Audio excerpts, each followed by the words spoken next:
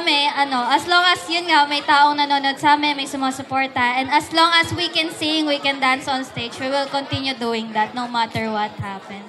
Hello once again, Agonoy with Keepsakes right here at Robinson's Galleria Ortigas for another panel discussion as part of Naruto Day. Last time, we talked about how the Naruto series, the series as a whole, made a huge effect on the panelists whom we had yesterday.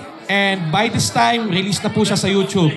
On the second panel, we have idol culture. Yes, local idol culture po tayo. We have here our guests, once again, from Hello Project Philippines, Polly V, Rika, and the idol duo rising from the stars, Radiant.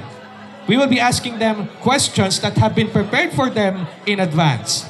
First and foremost, we'll start with Rika. How did you start doing your, kumbaga, idol career? Paano ka nagsimula? Actually, my idol career, nag-start talaga siya sa ate ko.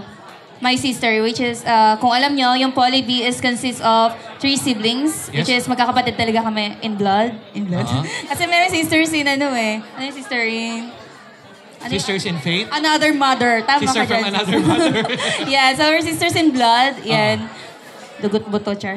Tapos, ang nangyari talaga, yung ate ko talaga siya yung nagko-cosplay community and then nasali siya dun sa group ng Hello Project, which is she was invited. And then what happened is, my partner talaga siya, like duo sila. And then ayun, siguro, it's meant for us, hindi nakatuloy yung partner niya, kinuha kaming kapatid. So dun po nabuo yung, yung Polyme, yung group namin. Dun talaga siya nag-start. Then, syempre, ate, sige, go, kung anong trip ni ate. Sama tayo. And then, nice naman. So, okay, let's move on to Radiant. How did you start? Before we were idols, we were actually cosplayers that started out 2015. But due to the anime and the idol culture being introduced in the Philippines, we really tried to be an idol and now we're here. Actually, we were formed last April 2022, but we couldn't push through due to the pandemic and some personal constraints. Okay. But ayun, so far we're still on our way. We're on our journey. We're on our journey on the way to, rising to the top, like our slogan. All right, thank you very much. Okay, moving back to you, pahabol lang na question. You mentioned cosplaying, so you haven't had cosplay before, Poly B? yes, we had. You had? Yeah, and a fun fact actually is yung mother namin, nagtatayi siya. So, madali lang yung costume namin. Like, ipakita mo lang kay mother, kaya niya nang gawin. So, ganun kagaling yung mother. Flex ko lang yung mother ko. Asa yung mama ko dyan? Ay, si mami? Ayan, nandiyan si mother, naka-Nezuko. Asa ba siya?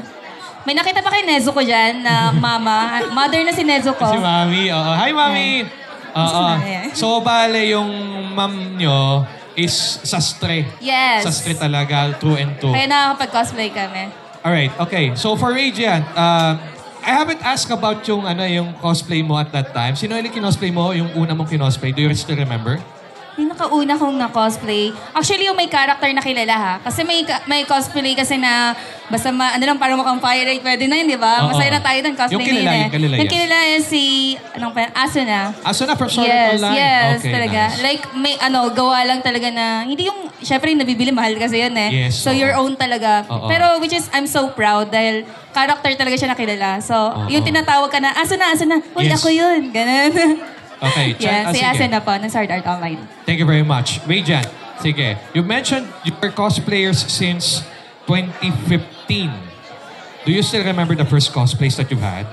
The first cosplay character I had was Yuno Gasay. Ay, naku, napaghahalata yung age natin dito sa mga Yuno anime na Gasay? napapanood.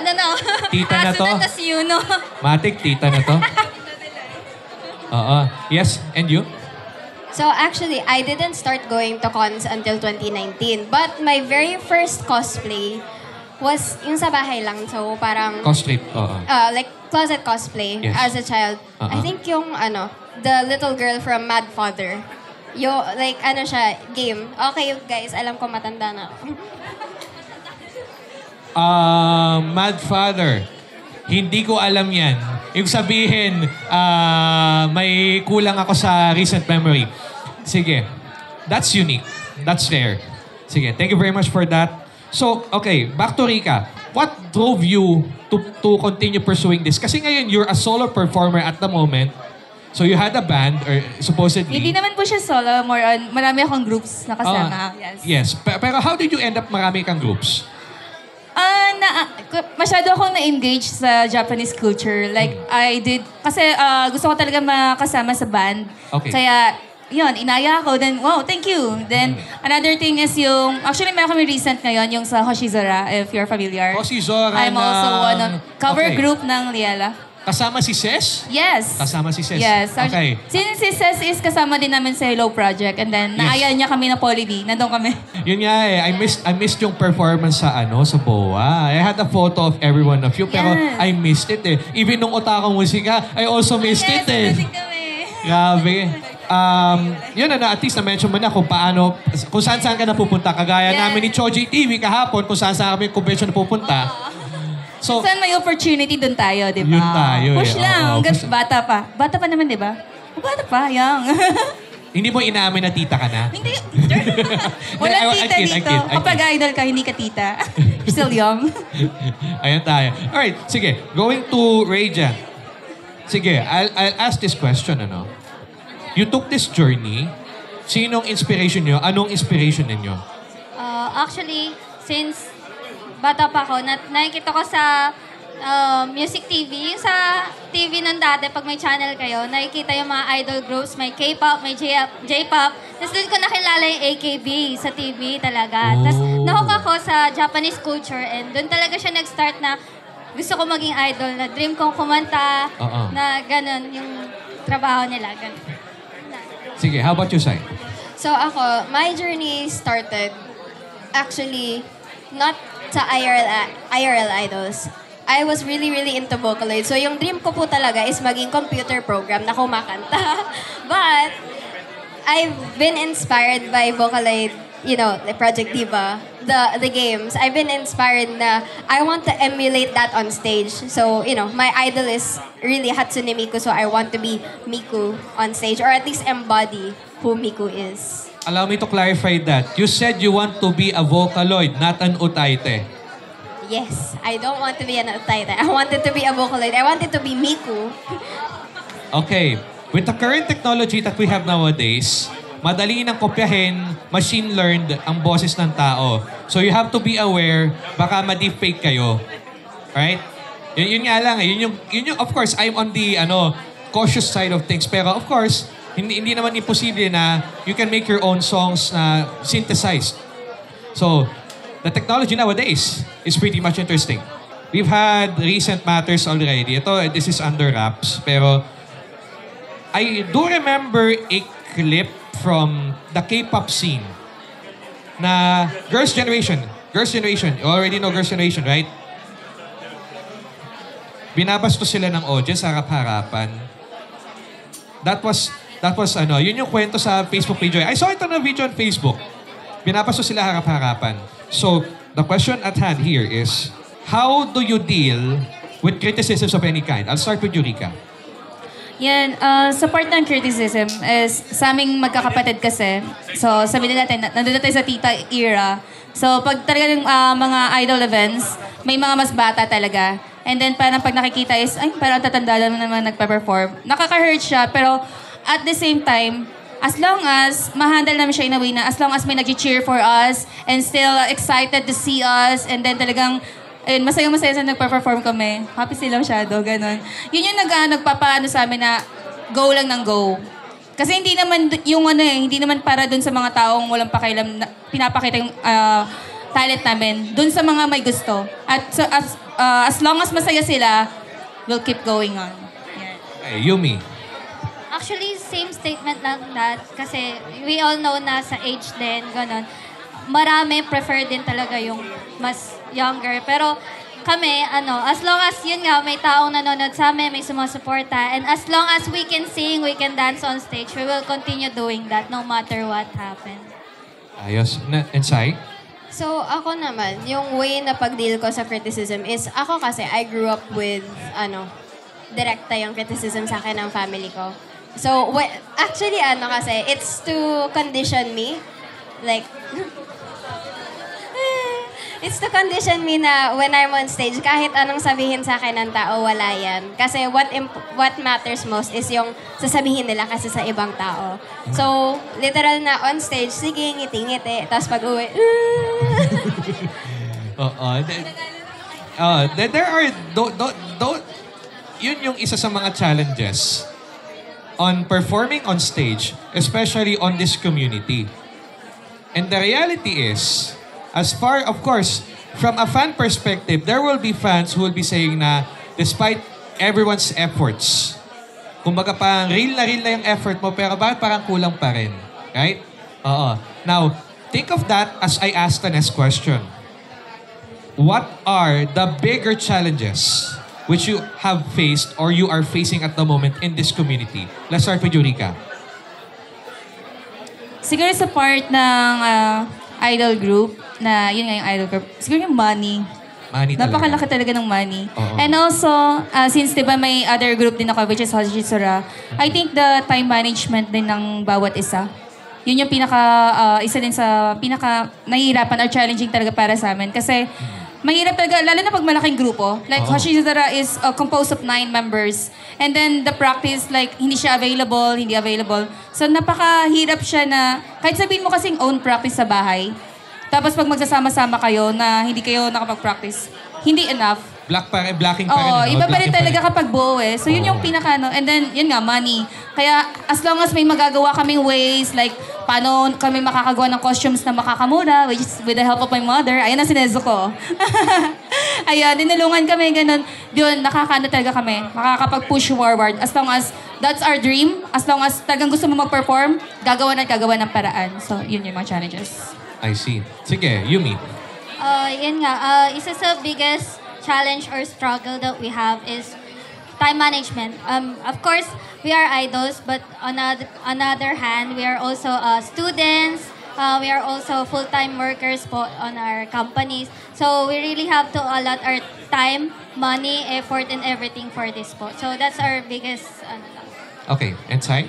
To add on to kung ano yung sinabi ni Yumi, scheduling is really hard din kasi there are days na available si Yumi, ako hindi. Kasi may commitments ako sa school. And sometimes si Yumi, available ako this day but she has work. Like last night nga actually, I slept 2 a.m. Kasi I had to come home from a 7 p.m. class. So, may ginawa pa akong 9 p.m. na deadline na paper. So, really, imbalance. Afterwards, talaga, yung work-life balance is really hard as an idol. But kung gusto mo talaga, gagawin mo. All for your passion. 9 p.m. term paper. So, schoolwork pa lang yan. Alright, with that in mind, thank you for letting us know about the schedules. Yes, to recap lang, time, money, attendance. Especially attendance and blocking. How do you memorize yung Kasi, we admit it. Performing is not an easy task. Performing on stage, kikita mo yan. Parang oftentimes, kung hindi ka talaga nasanay sa stage, makita mo yan, hahabulin ka lang yan ng kumbaga parang they will react badly, right? O kung kung sanay ka naman sa stage, edi katulad ni Sai, pakiko. May mag-enjoy sa inyo, may mga hindi mag-enjoy sa inyo, may tutulugan kayo, may mag-enjoy, magtatalon sa So, how do you keep yourself motivated? Yes, how to keep myself motivated. Actually, the more na, parang nagulat din ako na nagkakaroon din na dumadami yung kakilala ko. Like, lilingon ako dito, ayan, nakikilala ko sila. Ito, may mga kilala ako. Yun yung that keeps me motivated actually. Na nakakapag-inspire din ako ng ibang tao. Like the other cosplayers, gusto na rin nila mag-cosplay na, uy, paano ba mag-cosplay? Ganon. Paano ba maging idol? Nakakapag-inspire ka ng tao. That's what keeps me motivated. Yun talaga yun. Okay, sige. Yumi? Same with that, syempre, nakilala ko yung mga idols ko ng AKB, mga Morning Musume. Gusto ko rin maging inspiration sa ibang tao, especially sa mga bata na na-amaze sa amin na, wow, idols, gusto ko rin maging ganyan. Then, I wanna show them na anything is possible. Like, look at me, I'm an introvert, I don't have so much friends, pero I'm here performing, doing my best, singing, yun lang. Okay, and Sai? So ako siguro parang you remember why you started. Yun yung motivation mo kung bakit ka ba talaga nandito, bakit tayo lahat nandito. Siyempre, you remember kung ano yung nagpagana sa'yo sa simula. And if you still want to achieve that goal. And siyempre, parang, gusto ko mag-perform, pakialam nyo ba? literally, she said, pakiko. Oh. Alright. So, okay. Ito na tayo. Last question na tayo sa listahan natin. So, what should we look forward to in your next events? Rika, for you, for Hoshizora, for Polyb, saan ka namin makikita next? Sa voice actor, GRC project. Hindi lang doon nagtatapos eh. Like, merong band, merong idol group, may cover group, merong voice actor, ano pa, name it, char, and cosplay. May bonus akong question mamaya. Sige. Yes. Anong next? Ano ba ang pinaka-recent? Next month, actually we have, the end of this month, we have, na-invite kami as Yomari na sumama din sa isang band na nagpo-promote ng single nila. And then, since it's a hand-picked band, napili yung Yomari, which is, wow, talaga napili yung Yomari. So, yun yung magiging next event namin, which is the Yomari band. Dahil talagang pinoproduce namin yung mga original songs namin, which is, we're on the second album now. And planning this year na ma-promote na rin yung songs na yun. Okay. And more to go. Sige. So, actually, ang next event namin is in November. And, wait lang, hinahanap ko po kasi yung event head. Okay lang bang sabihin na? Okay. Kasi hindi pa kami na-announce. Hindi pa alam na. But, so, ito, special. Ayan. First to, ilalabas natin to sa socials natin. Bago sila. Go ahead. So, without further ado, we will be also guessing and judging sa Watergate Tyson Volume 2. Woo! Kailan uli yan? November? November 26. Sorry po. Excuse me po, kailan po? November 26. November 26. So, Watergate Tyson on November 26. Okay, sige. Check Watergate Pilipinas on Facebook for more details. Alright, bonus question kanina. Rika, how do you sustain yourself? Kasi dapat, we talk about sustainability, di ba? Grabe. Sustainable development goals. Yes, ayun nga, dahil nga napakadami. Like one time, share ko lang ng konti, noong Chendesitas, Otaku Music Festival, nag-perform ako ng ilang beses. Dalawa, which is yung GRC project and then yung Hoshizora. Okay. At the same time, on that morning, galing ako sa shoot ng Mugyoto version ng Love Live na grabe talaga. As in, Workaholic ka pa. Wait na. Yung sa partner is thankful talaga ako sa partner ko, which is my motor. Madali ang service. Ayun. Yun yung siguro yung nakakapag-help sa akin na mapuntahan ko yung lahat ng bagay nun. Kasi kung wala akong service na ganon, baka, alam mo naman sa Pilipinas, traffic is everywhere. So, hindi ko magagawa yan. So, that what make it impossible. Sorry, nagmomotor ka? Hindi, hinahatid ako ng partner ko. Ka. Yes. Okay. Ayun. Alright. Sige, si Sai? How do you sustain yourself as a group? As a duo?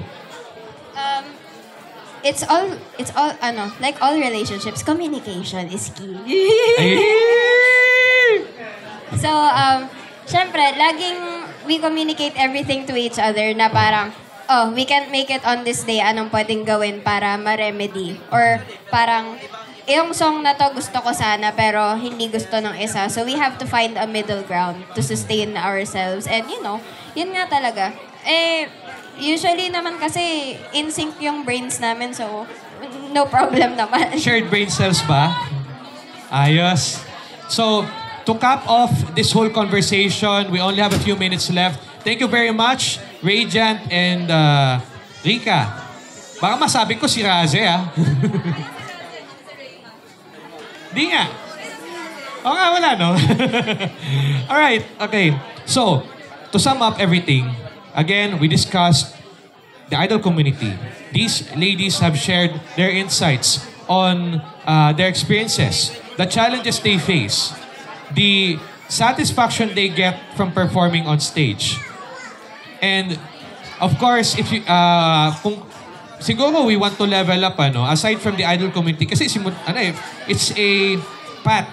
Kung gusto talagang if you really want to level up the performance, you may take like such things like workshops ba or anything, no?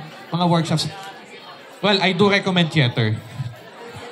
Theater talaga. Wala pag talagang theater, it's patayan talaga doon. Theater talaga patayan. Wow, you would know. Ayun. So, theater production, there are several aspects of producing content with these talents, talent management at hand. So, with that said, my name is Jay Agonoy and this has been Keepsakes. Like, share, subscribe. Radiant on Facebook. Polly B on Facebook as well. And that ends the video. Thank you very much.